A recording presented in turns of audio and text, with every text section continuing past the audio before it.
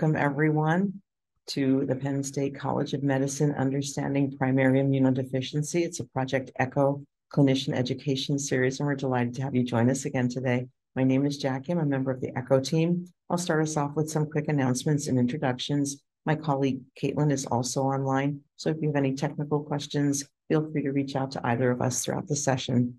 If you are logged in with a name that we cannot identify, please put your name into the chat for our record-keeping purposes. And if you have multiple people joining with you, please include all of their names in the chat as well. We ask that you stay muted unless you're speaking. Of course, you can use your webcam, you can unmute, or you can use the chat at any time during the session with questions and answers. Please remember that when we're discussing cases, that no personally identifiable information or PHI is allowed. We are recording these sessions for educational and quality improvement purposes, and we share all materials after the sessions. In the spirit of Project ECHO's All Teach, All Learn approach, we're always on a first-name basis during our sessions, if you're comfortable with that. Today's session, we're going to have a brief talk on comorbidities and PI and a case discussion.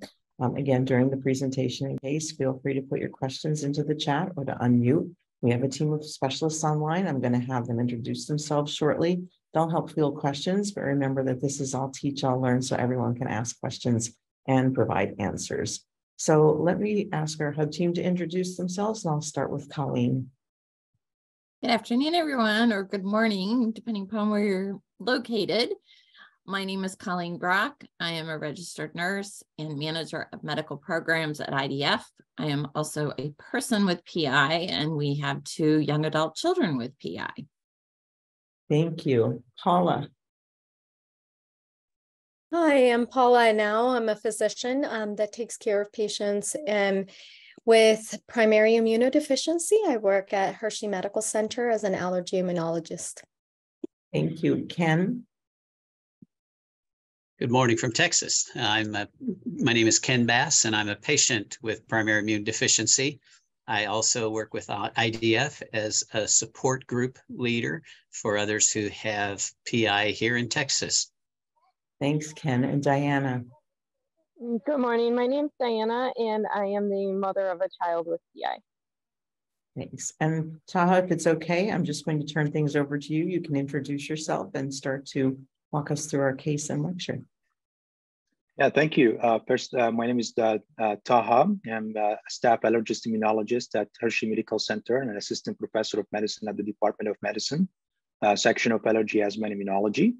And first, I would like to thank Dr. Hanna for extending the invitation to speak on this important educational activity and share our experience about taking care of patients with the primary immunodeficiency.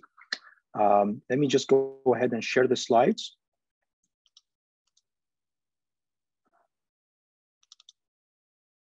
Now, please let me know if everybody is able to see the slides. They're good, thank you. Great, so it's part of understanding primary immunodeficiency ECHO series for clinicians, and this is disclosures from the ECHO projects, and this is mine and among others disclosures. So we'll talk about comorbidities and primary immunodeficiency, and I know that in terms of organization of the talk is reorganized to start with a flash talk, and then we can discuss a case. The objectives of this talk, or this flash talk, I would say, is to recognize the different comorbidities associated with common variable immunodeficiency, and to recognize potential treatment strategies, or at least discuss some approach to these patients. So first, we're going to start that non-infectious complications is really the other face of primary immunodeficiency disorders. So similar to recurrent infections that we start to recognize, autoimmune and non-infectious manifestations can really suffice a critical diagnostic criteria when we talk about patients with common variable immunodeficiency. So all diagnostic criteria, including the European Society of Immunodeficiency, include autoimmunity as one of the key diagnostic criteria for immunodeficiency disorders. And when we look into CVID, really 1/3 of those patients struggle from autoimmune and non-infectious manifestations. So out of 3 patients with CVID, we'll have 1 who will have some sort of autoimmune and non-infectious manifestations. When it looks into the types of autoimmunity. The most common would be probably autoimmune cytopenia, but I also want you to recognize that lymphoproliferation is really as common as even more common than autoimmune cytopenia. Now, autoimmune cytopenia in itself is not only the most common autoimmune manifestation of CVID, but it's also associated with higher odds of having other non-infectious complications, such as lung disease, GI disease, and liver involvement. So when we see autoimmune cytopenia, this just tells me that is there more to look for in these patients. But I also want you to recognize that there is other common comorbidities, including lung disease, like interstitial lung disease, including granulomatous lymphocytic interstitial lung disease, as well as enteropathies and inflammatory bowel disease being common comorbidities of patients with CVID. Non-infectious complications are really more problematic because now when we have the advent of immunoglobulin replacement therapy, we'll be able to take care of the infection part of the immunodeficiency, but we still struggle with the non-infectious complications. And in fact, mortality is much higher among patients with non-infectious complications. And in fact, it's estimated to be 10 times higher than patients without non-infectious complication.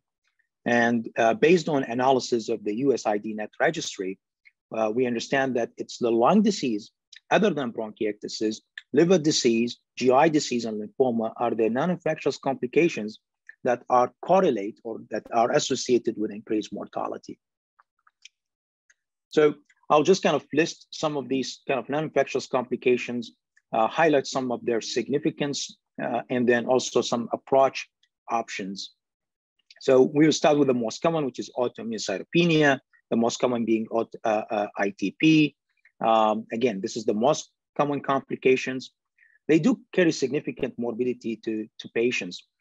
So most of the time we have to treat those patients with immunosuppression. They're already immunocompromised. Adding immunosuppression is certainly not helpful in these patients and can increase the risk of infections. And while per se, they are not associated with increased risk of mortality, as we saw from analysis of the USID-NET registry, however, they are linked with other complications, and those other complications are associated with increased risk of mortality. So one thing we have to do for patients with CVID is we often like to monitor their CVC on a regular basis. So certainly at time of diagnosis and then on maybe annual basis, depending on the degree of complications that you see in these patients. And if we identify them, we have to treat them per hematology guidelines. So we have to treat them with systemic steroids, high dose IVIG, and even rituximab. And we know that patients with CVID, they tend to have dysfunctional B cells that can increase the risk of autoimmunity. So rituximab may offer an attractive choice. We like to keep, however, splenectomy to the last resort because we really don't want to add other persistent immunodeficiency to those patients by removing their spleen. And also interesting in those patients is that once we treat their ITP, for example, we like to keep their IgG level above 700 because studies have shown that if we try to keep their trough above 700, they experience less recurrence of their autoimmune cytopenia. So that's as far as autoimmune cytopenia. When it comes to bronchiectasis, certainly this is a significant morbidity in patients with CVID. However, they are per se not linked to mortality. When we have bronchiectasis, we like to target a trough level more than 1,000. And the idea is that to reduce the risk of recurrent infection to the points that, and hope that we will reduce the progression of bronchiectasis. The other pulmonary complication of CVID is interstitial lung disease. And this kind of really takes a spectrum from just lymphocytic interstitial lung disease to all the way to granulomatous lymphocytic interstitial lung disease. This one not only carries significant morbidity, but also mortality in patients with CVID. So for those patients, we like, and for that reason, we really like to obtain CT scan for the chest for patients with CVID. We really have multiple reasons to obtain CT scan for the chest for patients with CVID at time of diagnosis. For ones, maybe unrelated to comorbidities, but they may have thymoma as an explanation for their hypogam.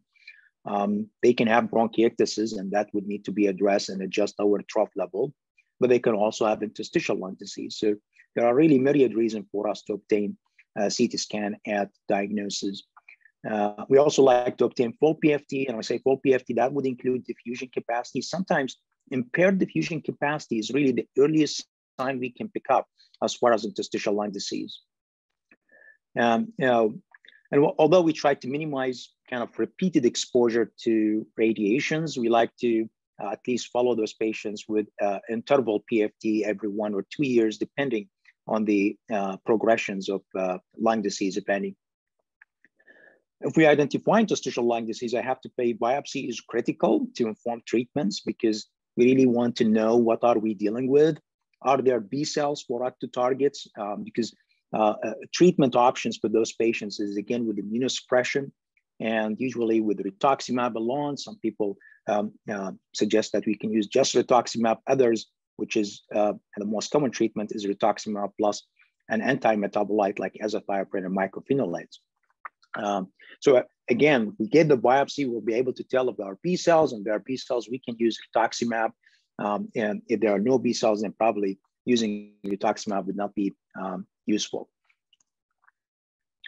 The other common comorbidity is lymphoproliferations, and this can take many forms, including splenomegaly. And I think that probably is the most problematic in terms of causing significant morbidities, ileal satiety, and can confound autoimmune cytopenia, which we said is the most common, because many of these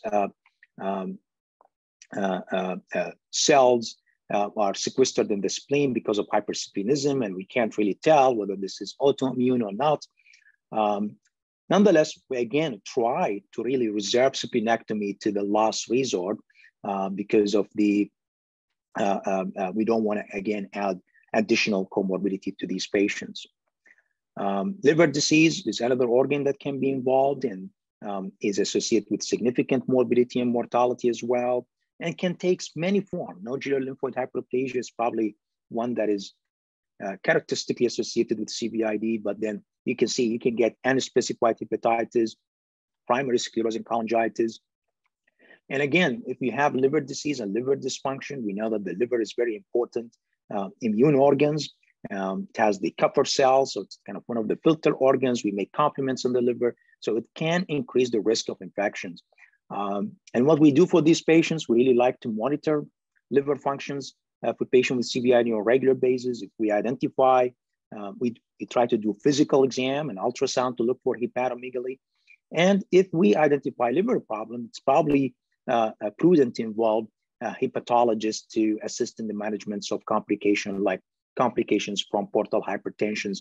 I mean, guidelines in terms of management of portal hypertensions evolves very rapidly, and having involved an expert in treatments of portal hypertensions early on would be very beneficial for these patients.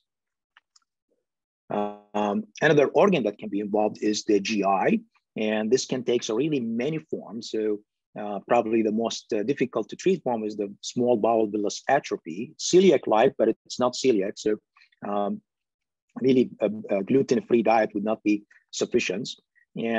But they can also get inflammatory bowel diseases, including the typical one, ulcerative colitis, Crohn's disease. But they can also get microscopic colitis, especially lymphocytic microscopic colitis. And it does have a lot of significance. First, it causes diarrhea, which can be very bothersome to patients. And in case of small villus atrophy, you can get a lot of nutritional deficiency, which can complicate the immunodeficiency, and also can complicate IgG replacement therapy because of a protein-losing enteropathy, which can be very problematic because at this point, those patients who may also have lung disease, and we're trying to target the trough above 1,000, we are even unable to get it to above 500 because we are losing the IgG in their guts. And certainly, this is one of the complication that is linked to increased mortality in patients with CVID. So I really like to ask my patients on every visit about diarrhea. Chronic diarrhea tends to be overlooked by patients, so we like to ask about them. And we check fecal caloprotectin. This is very sensitive to look for inflammations in the gut. Alpha-1 antitrypsin to look for any evidence for protein loss in the gut, especially if the IgG is declining. I like to rule out infection, even Giardia, and they said, well, the patient does not have risk factor for Giardia, but CVID is a risk factor. And then we like to work with a GI specialist who has interest in CVID, so that may consider EGD and colonoscopy to screen for these diseases and try to start a management plan. We treat inflammatory bowel disease in similar fashions as per GI guidelines if you have ulcerative colitis and Crohn's disease, but they can be resistant to standard therapy and sometimes even cause more complication as we have more treatments option available. So, for example, now we have the vedolizumab, which can block lymphocyte migrations to the gut and decrease the inflammation. Sounds like an attractive choice for patients with typical ulcerative colitis or even Crohn's disease. However, in this case, we are also blocking the migrations of regulatory T cells and can worsen their inflammation. So, however, we can see some cases that has been successfully treated with vedolizumab. So we still try to rely on guidelines established by our GI colleagues, but we caution them about these potential complications from using common treatments that are currently available. For small intestinal enteropathy, I think nutritional support is important. Also concentrations of mTOR inhibitors like sirolimus, and this is kind of very attractive choice because sirolimus tends to affect less the regulatory T cells, sparing the regulations, and hopefully this can control the inflammations. And finally, targeted therapies like if we identify a genetic defect like CTLA-4 haploinsufficiency, abatacept can be very, very useful in terms of controlling their gut inflammations and improving their gut inflammations and improving their overall nutritional status, as well as decrease their protein-losing enteropathy in case of small bowel enteropathy. The last comorbidity that I want to highlight is lymphoma. It's 8% of CVID patients this is what I think probably best to say the lifetime prevalence of lymphoma in patients with CVID is 8%, certainly associated with increased mortality without a doubt. And again, this kind of calls for us to examine regional lymph nodes in patients with CVID.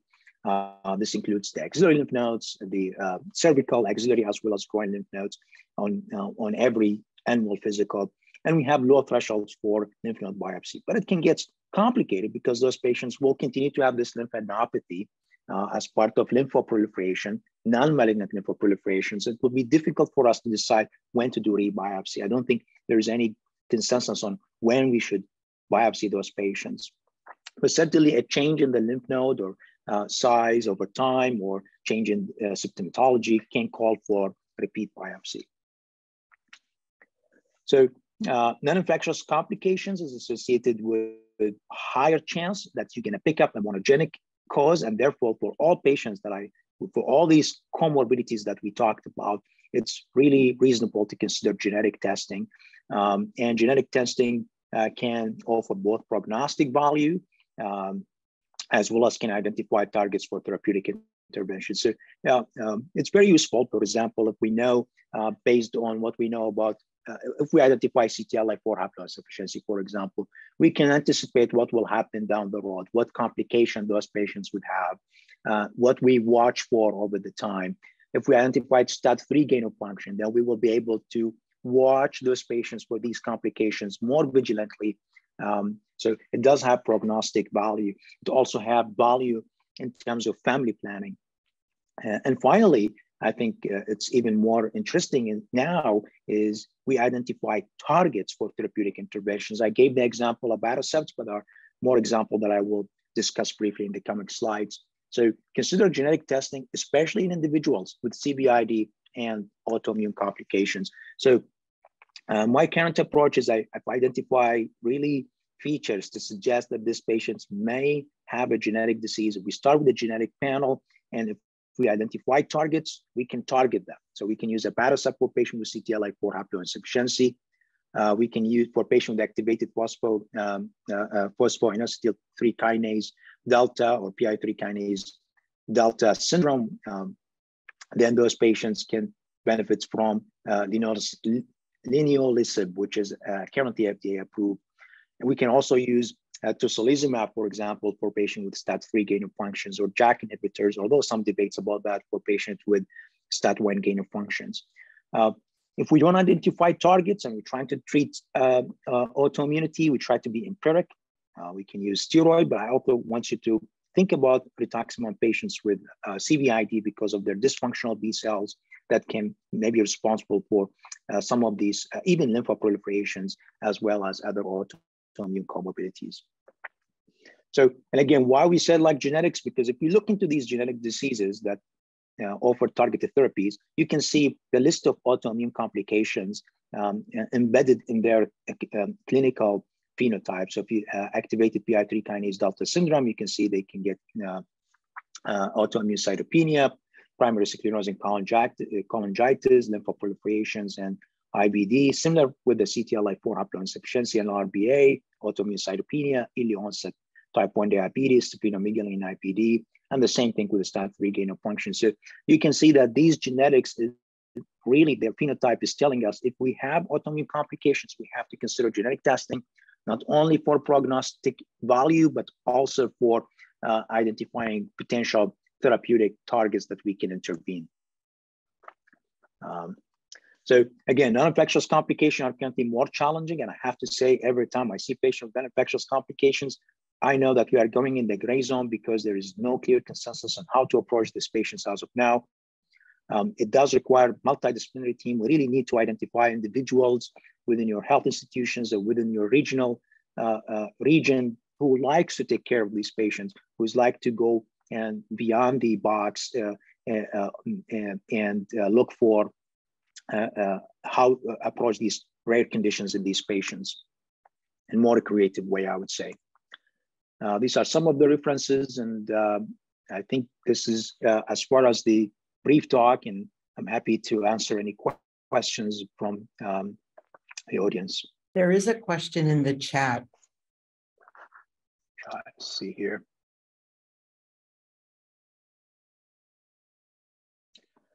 That's excellent, the questions, I have to say. Sirolimus, I think it's one of the treatment options that can be used in patients with CTLA-4 haploinsufficiency. I think it would be more reasonable to start using abatacept, but sometimes even the insurance does not allow us to use abatacept. I think this is one of the major barriers to using abatacept, is that the insurance does not have, we are not having an indication for abatacept. Unfortunately, abatacept has been trialed, for example, in patients with inflammatory bowel disease and have failed, and therefore it's no longer an, it's certainly the insurance say, well, it failed the clinical trials, so I'm not gonna allow you to use abatacept. And so it's sometimes difficult to convince the insurance, and sirolimus offers a very attractive choice. Again, sirolimus can spare really the regulatory T cells, and by sparing the regulatory T cells, you can get the inflammation under control, and sometimes even use as an adjunct therapy to abatacept when abatacept in itself is not enough. Kidney complications. Interesting questions. I have to say, I mean, most of the time I see kidney complications as maybe to begin with. They start with chronic kidney disease. Not so familiar with autoimmune kidney manifestations, but I've seen sometimes granuloma affecting the kidneys. And again, that would be responsive, for example, to rituximab plus minus anti-metabolites. I've seen only one patient with the granuloma affecting the kidneys, but certainly had granulomas elsewhere, which was probably the driver for using the rituximab plus anti-metabolites. But the kidney function remained stable in that patient, fortunately. We need to check the kidney functions because IVIGs, especially older products, can influence kidney function. So we like to check that, but I think the newer agents are less likely to cause that. So that's as far as kidney complications. Does that answer your question? Yeah, we follow a creatinine level on our patients with CVID.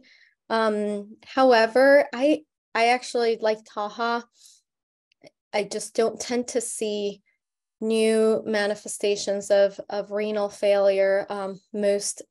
I have a couple of patients that had either SLE or in one case a STAT6 mutation was syndromic that had renal complications, but it doesn't seem like, I don't see it that often.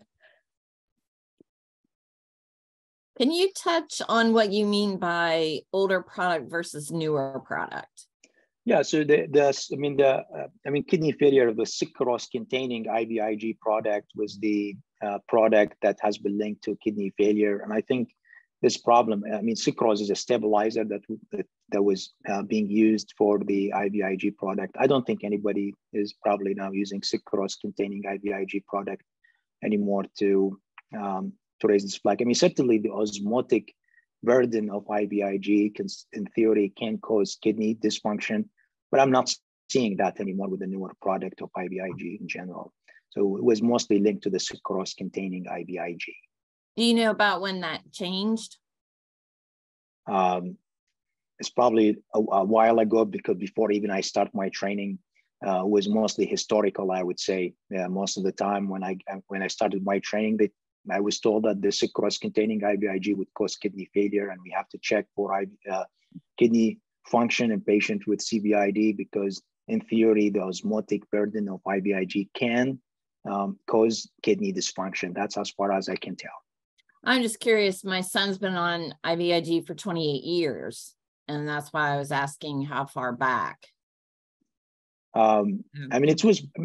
It was far back. I have to say, IVIG products have evolved over time, and I would say, I don't think anybody is using now sucrose-containing product anymore. So even if he was on sucrose, probably he might have been changed to a newer product. Right. Yeah. Thank you. Certainly.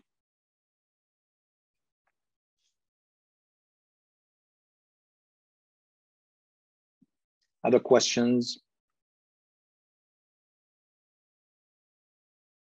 Yes, there's another one in the chat about authorizations. It was just a comment by Rita, just letting us know that patients receiving IVIG, their insurance are currently requiring a BUN and creatinine in addition to IgG levels, just to make sure that they get reauthorized or their first authorization. Yeah, absolutely. I think that's something, and I think that, it's always a debate. For example, the patient although we check the IgG on a regular basis, but if the patient is doing well, from an infection standpoint, and his IgG remains stable for several years, we keep checking the IgG just for the insurance. I have no idea how much that would add, and also the BUN and creatinine is for theoretical reason that the osmotic load of IVIG can increase risk of kidney dysfunction.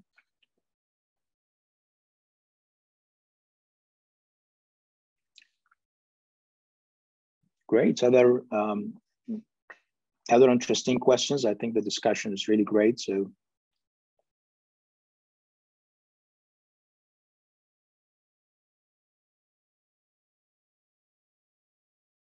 if there are other questions, just put them into the chat and we'll try to address them later. In the meantime, we'll go on to our case discussion. Yeah. So I have this case, a 50-year-old woman, non-smoker with past medical history of ulcerative colitis in remission, who was referred to our clinic for evaluation with worsening cough. The cough is dry and associated with dyspnea and exertion. She reports history of 2 pneumonias in the year prior to her presentation, the most recent of which was complicated by neutropenia. She had bone marrow biopsy during the most recent pneumonia, which was told to be non-revealing for cancer to explain her neutropenia. Her workup for cough included multiple CT scans of her chest. The most recent revealed diffuse patchy nodularities and ground glass features, non-specific mediastinal lymphadenopathy and bronchiectasis. Her PFT showed no evidence of airway obstruction or restriction, but moderately reduced diffusion capacity. Her family history is not revealing for any family members with recurrent infections or early death from infection. And her physical exam is really non-revealing, except even saturating at 99% in room air. And So any thoughts, any kind of open to the audience for any thoughts, and you may also think about any kind of red flags for primary immunodeficiency. And I'm sure there is a lot in these patients that for primary immunodeficiency in these patients.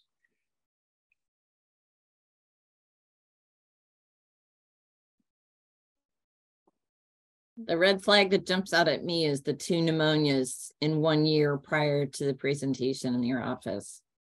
Yeah, certainly. So other red flags.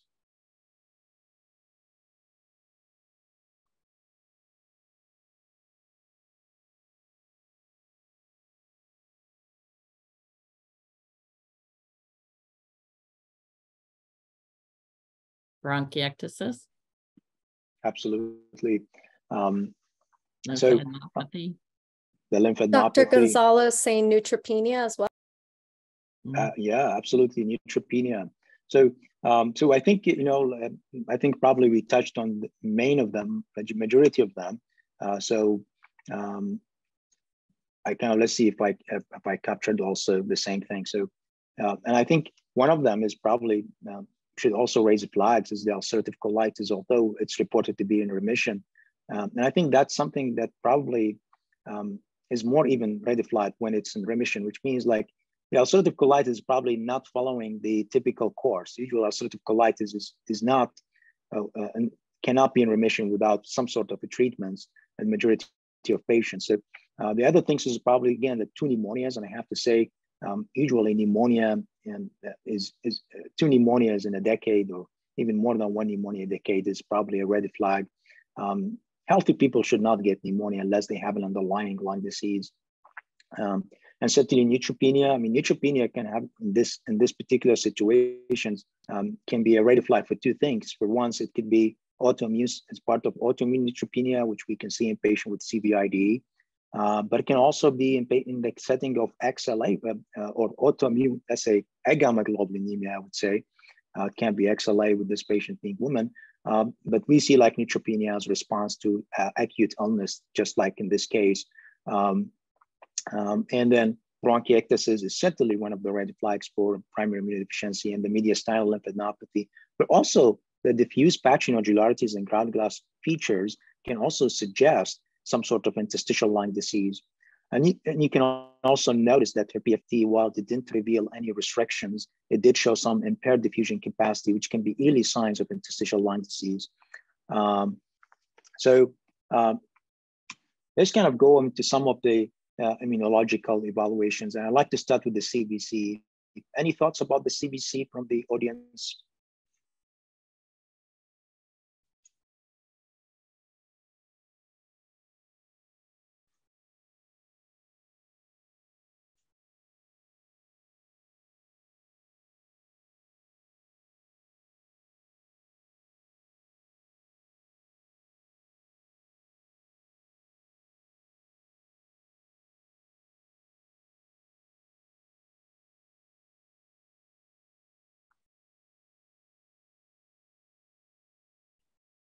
Yes, thanks for sharing. I think these settled findings, for example, the platelet count, it's been low. And in fact, if you follow the platelet count on this patient, you can see that her platelet count was 180 and start to kind of dwindle over time. So indicating that there may be some sort of autoimmune thrombocytopenia, which again, a common feature in patient with CVID.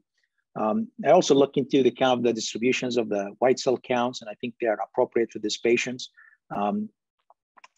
Let's look further into details and look into her immunological evaluation. I like to break it down by the B cell, T cell compartment. So start with the B cell compartment. You can see, I think the B cell percentage numbers were appropriate. But interestingly, look at the distribution of immunoglobulin levels. And I think you would wonder if there is agammaglobulinemia, but I'm wondering what's the thoughts from the audience about the distributions of immunoglobulin levels in these patients.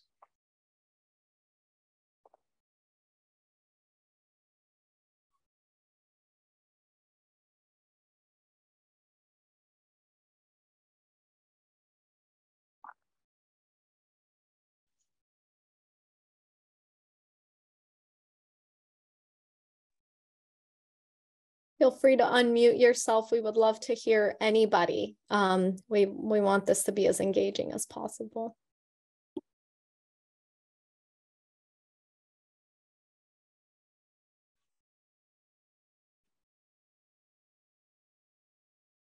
Obviously, you've got a low A, and the M's not real great.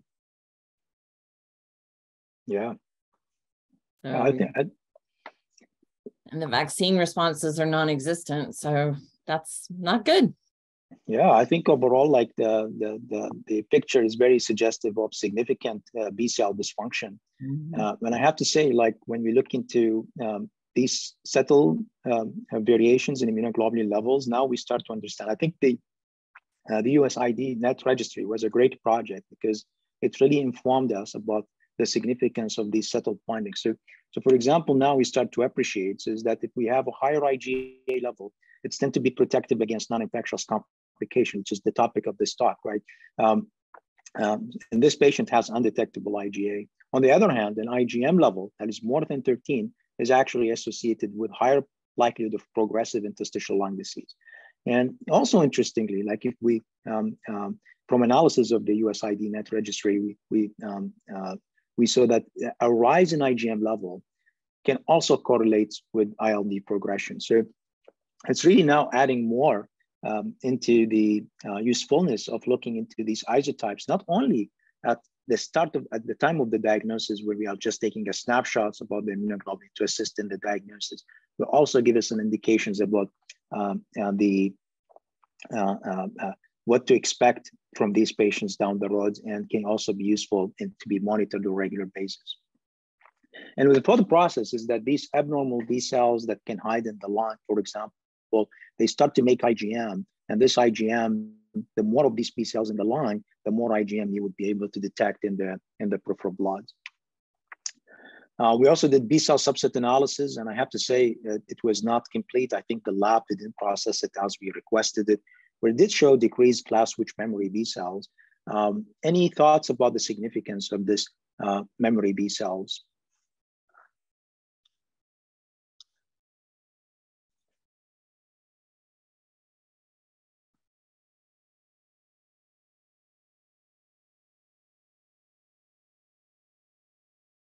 You can share your thoughts in the chats or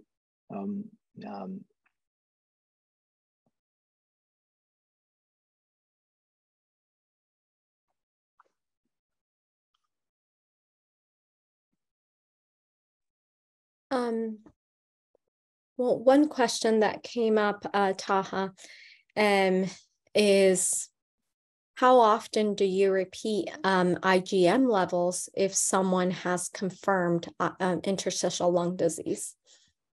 Yeah, absolutely questions. I think more recently, I'm starting to follow this more carefully, especially in patients with interstitial lung disease. So when we have interstitial lung disease, we have to start a treatment plan. So for example, if we start rituximab or rituximab plus azathioprine, then we would expect the we would monitor those IgM level on a regular basis every time we see them, because a rise means that the interstitial lung disease is worsening.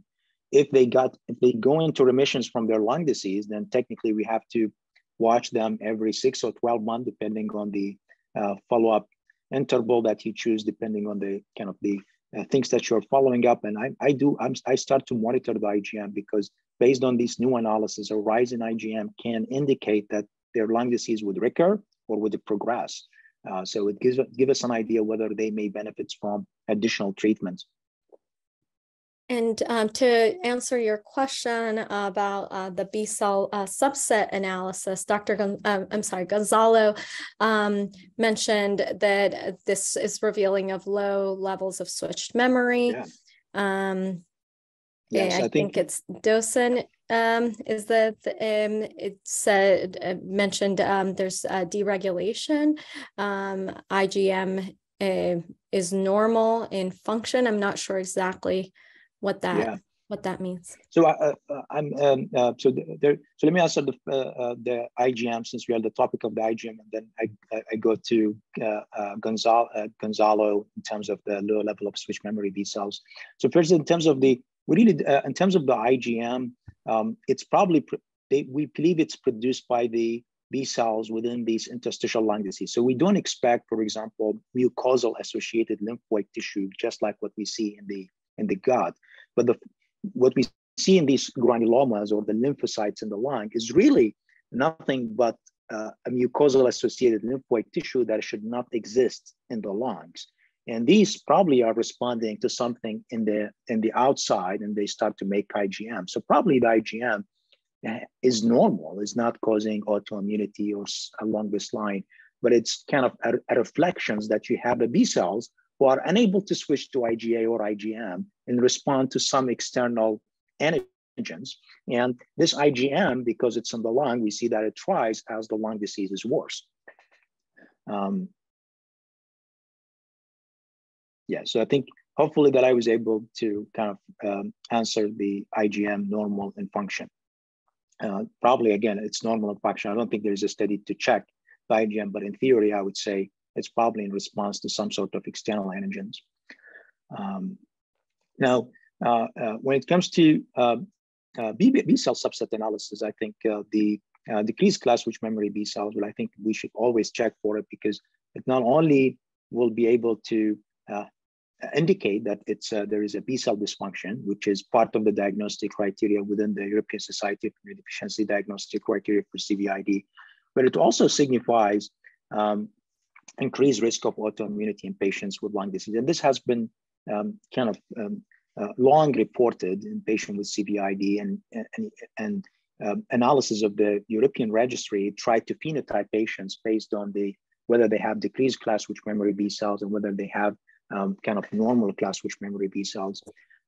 Also, although not checked here, we can do further phenotyping by looking into the expansion of another subset of B cell, the CD21 low energetic B cells. And we know that more than 10% is associated with the granuloma formation and splenomegaly.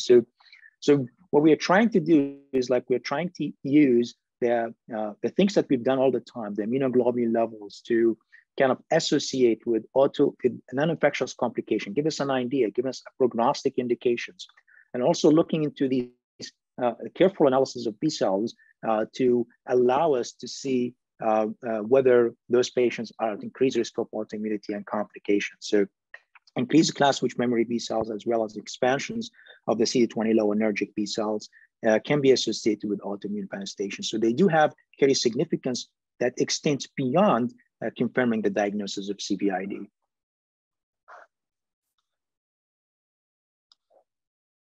Yes, I think in terms of IgG subclasses, I have to say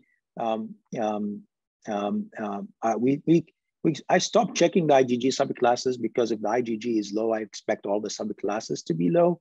And I think that's one of the reasons kind of fallen out of favor. It has now limited kind of utility. We check that most of the time patient with selective IgA deficiency, because there's kind of a phenotype when the IgG3 is also low, and they can also get specific antibody deficiency. But per se, it seems like IgG subclass deficiency, although it's still listed as one of the primary immunodeficiency disorder, is in itself the significance is low. If you have a low IgG, we expect the IgG subclasses to be low, and they varies depending on what type of infection you're dealing with. Certainly, the absence of response to vaccine confirmed B cell dysfunction, and it's required for diagnosis of CVID. So all patients with CVID should have poor response to vaccines. Yeah, I think Dr. Anna also mentioned that we stopped checking the IgG subclasses for that reasons. Yeah, so this is kind of the immunological evaluations. I kind of shift the gear a little bit to the T cell compartments, and you can see the T cell compartments is largely within normal limits, and as expected for patients with CVID, we expect the T cell compartment to be normal. But we look into the T cell phenotyping, we saw increase in effective memory T cells, so the CD45 are all positive T cells. And again, although this is not all the time shown, but then we expect more effective T cell, more effector T cells in patients with autoimmune manifestation. It makes sense, the T cells are helping probably the B cells or to generate these autoimmune manifestations. So we expect them to be more mature in that regard, as we expect from any individuals with active inflammation. The lymphocyte response was reported as low normal to pH. I have to say, it's probably kind of, I didn't put so much attention to that because we get maybe it was some sort of a lab error because the response to other mitogens were normal. And we expect the PHA to be the strongest, so I didn't kind of pay attention. So the T cell compartments in these patients appears to be within acceptable range, but open to discussions from the group if any thoughts about the T cell evaluation of this patient.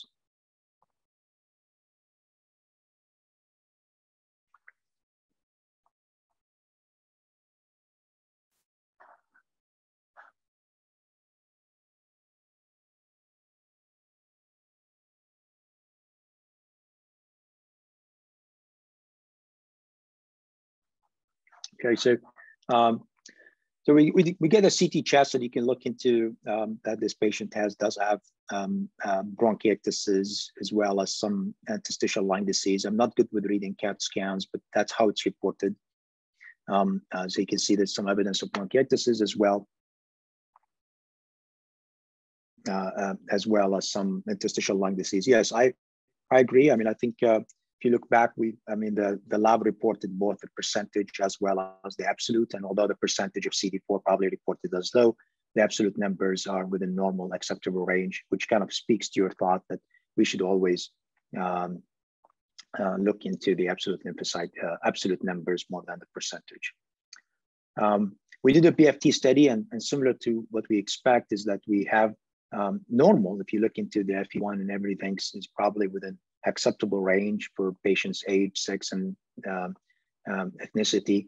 But you can see like the diffusion capacity was impaired. And again, this highlights that when we get the PFT in this patient, it's not enough to get an in-office spirometry to look for this unless they have an extensive disease. We expect that we need diffusion capacity assessment in these patients. How do you approach this patient? Do we consider lung biopsy? Do we consider genetic testing with other treatment options? Any thoughts about that? I think Patty mentioned genetic testing. I think in patients with this patient's features recurrent infections, features multiple autoimmunity, including autoimmune cytopenia, interstitial lung disease, lymphocytic interstitial lung disease, and history of ulcerative colitis or probably another uncharacterized inflammatory bowel disease that we are unaware of. And altogether, genetic testing sounds like a reasonable thing to maybe we can identify a monogenic cause that we can target with our therapy. Do we consider lung biopsy? Absolutely. I think lung biopsy would be very useful to see if this patient does have B cells in the lungs that we can target, or is it only T cells in the lungs that we cannot target?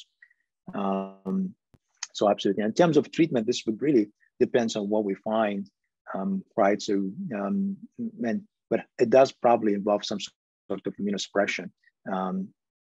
TB negative, yes. I mean, I think this has been ruled out, but that's a good thought. I think we should probably check for TB in these patients, especially with the granuloma. However, I have to say the type of granuloma and distributions of granuloma tend to be different from TB. While TB prefers like the organs that there are kind of the apices of the lungs, this one tends to have more basal distribution. But then again, it's a good thought. We have to probably check it, especially before embarking on immunosuppression.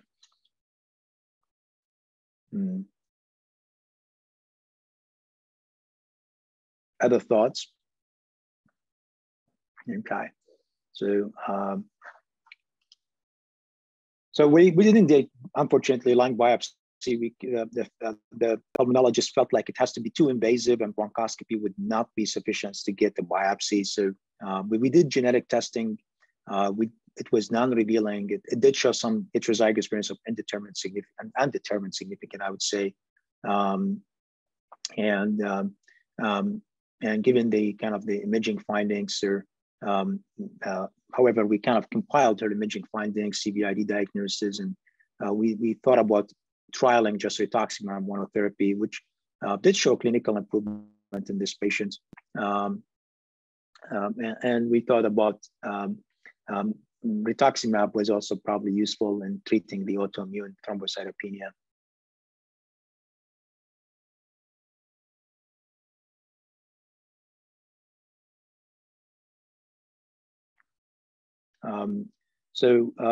I got questions. Would you recommend a bronch to be done with biopsies on a patient with multiple cases of bronchitis every year? I mean, I think bronchitis in itself, is it because of an infection? Is the IVIG was the trough level was adequate? I think that question would be, we have to figure out like why this patient is getting bronchitis, and if it's infectious bronchitis, not other forms of bronchitis. But if it's infectious bronchitis and patients getting recurrent infectious bronchitis, are we getting adequate IgG? Is the IgG trough level adequate? And then if the IgG level is adequate, we expect it to be adequate. The patient continued to get recurrent infections. Is there any unusual exposures? For example, at 23, whether she has kids around or has kids around that can bring kind of viral illnesses. Patient's occupation probably can increase the risk of exposure as well. However, I have to say with IVIG, we expect less of that because you get actually more polyclonal IgG to protect you against many viral illnesses. And then if all of these turned out, I think the first thing we probably should get a CAT scan to see if there is any evidence of any things that we can biopsy. And also we may consider even kind of a PFT with diffusion capacity before embarking on bronchoscopy, because bronchoscopy, they have to go and find something. And if they can't see it on the CAT scan, they probably will be able to biopsy anything on bronchoscopy as well. Yeah, so we perform a panel, or I mean, we did a panel through MBChB. Certainly kind of patients might benefit from whole exome sequencing to further identify any potential culprits and gene. Usually complete whole exome sequencing probably would require kind of insurance authorizations. It probably would not be feasible for all patients.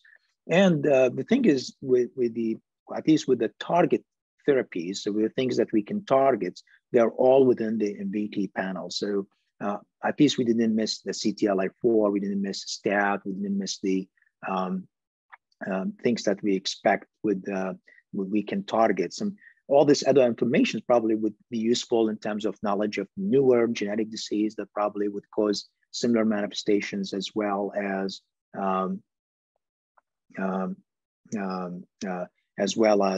by the as well as probably inform some prognostic prognosis.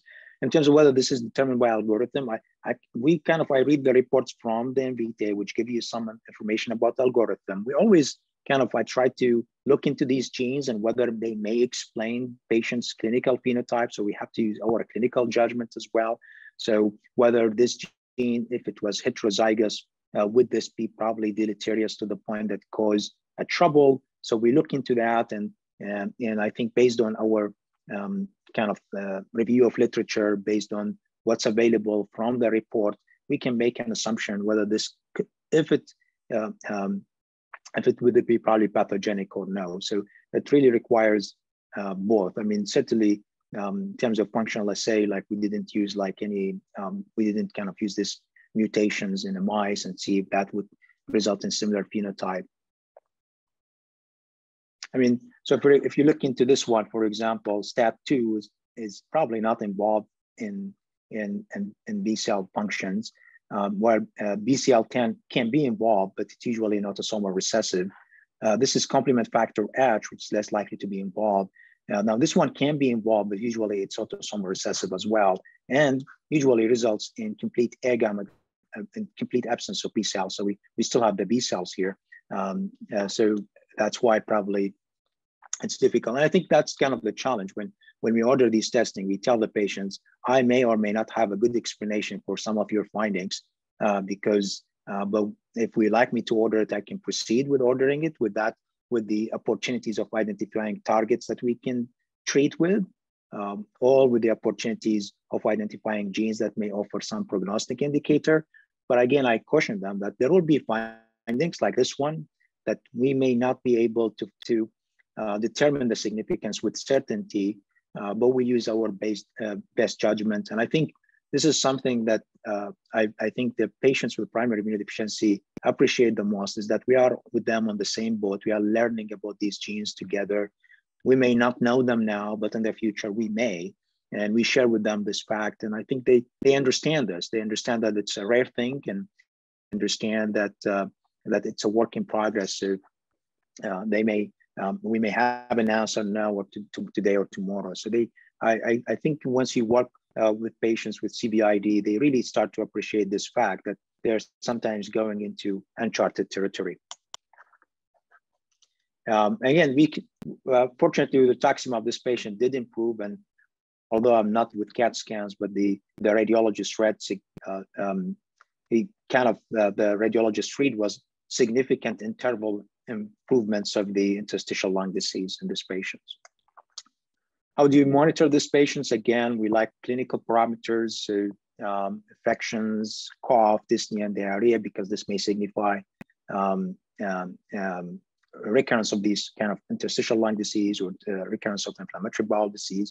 Yearly CBC with differential to look for autoimmune cytopenia, yearly IgM and IgG, LFTs, maybe abdominal ultrasound, and again, PFT with diffusion capacity. That would be our plan for follow-up on these patients. And I think with this, I concluded my presentation. So thanks everyone for listening, and I'm open to any questions as well. Thank you so much, Taha. This was absolutely wonderful. Quick question with the last slide, the abdominal ultrasound. What are you looking for typically with that? So I think I have to say, I don't trust my physical examination skills that much, especially if I have like a patient who may be overweight in terms of identifying hepatomegaly or splenomegaly. I do physical exam if there is any suspicion. That's why I say I may consider ultrasound to look for this if they have kind of hepatomegaly or splenomegaly that I need to be aware of as well. And something that to watch for as well in subsequent visit. That's why I put kind of the question mark about ultrasound, because technically, if you trust your physical exam, that you will identify any splenomegaly. But I have to say it's very difficult to identify splenomegaly, especially in obese individuals. That's why I kind of put the ultrasound as an option. But there is no consistency in whether we should or not. Thank you.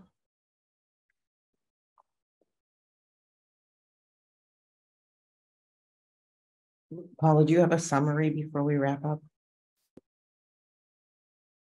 Yeah, so really quick. So today, Taha did an amazing presentation on common variable immunodeficiency and its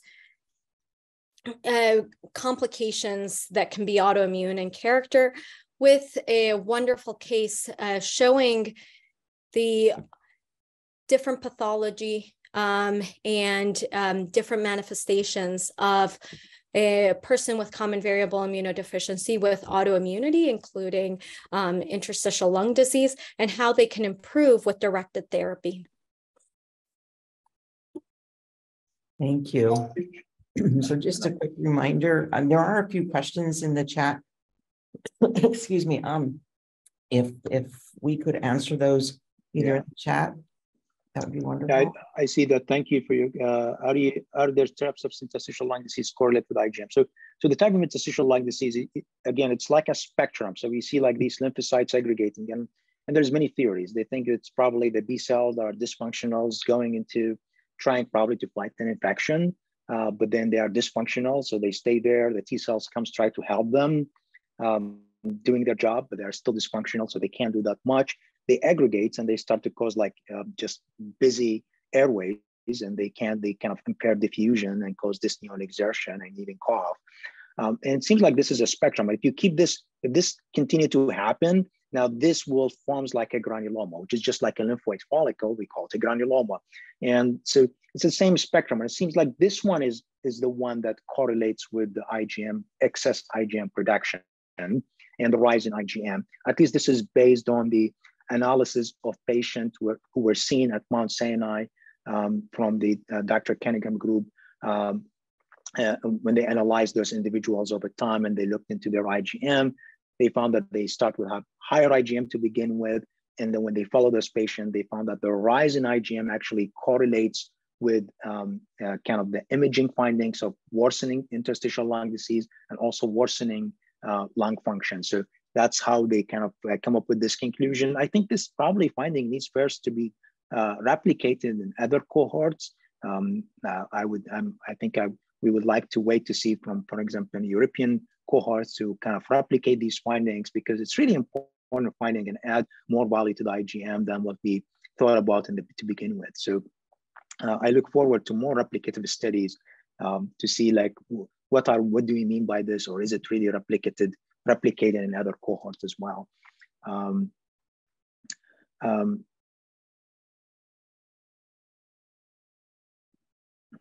Excellent. I think the other things that I got here, like having a child diagnosed with PI, having a child, uncertainty of having a child diagnosed with PI is so important in the beginning stages. Exactly. I think this is something that we always try to look for and we try to answer. And again, it's a learning process. And I think I share your concerns. And I think as we learn more about this primary immunodeficiency, probably we'll have a better answer for parents when it comes to family planning and so forth. But I think at this point, sometimes when we know the gene and we know how it's transmitted and we can tell with more confidence. At other times, we may have more of a gray answer that we need probably will continue to be a concern for the parents. So hopefully as we learn, we can answer this question with more confidence over time. Diana, thank you for sharing that. It is 1:02, so I just want to remind everyone to watch for your email with their evaluations. It needs to be completed for CME credits, but even if you don't want CME, we'd love your feedback. And a quick note, we are not back again until June 26th, so we have a 3-week break instead of a 2-week break before our next session. And that is all about teamwork. So we will see you again on June 26th. Thank you, everyone. Have a lovely rest of your day.